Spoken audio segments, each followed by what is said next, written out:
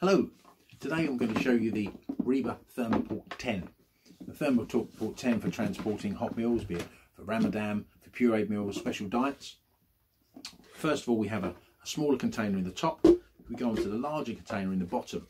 This gets preheated before it goes into the container, about 140 degrees.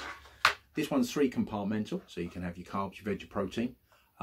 We do a single meal dish as well, which is ideal if you're transporting any quick chill products or any pet trays. They will sit firmly just in the base of the box. It will keep them hot as well. The lid fits on. Here we have the additional dish, which is for, you might want it for a side dish or for a pudding. This will then fit in the recess of the lid, which sits on top of the heated pellet. Heat retention wise, you're lasting in excess of 6 hours, which I know is 2 hours over the 4 hours we're allowed to transport for. But the actual box itself is made of non-porous plastic, so it's ideal from the infection control point of view. It's dishwash safe as well.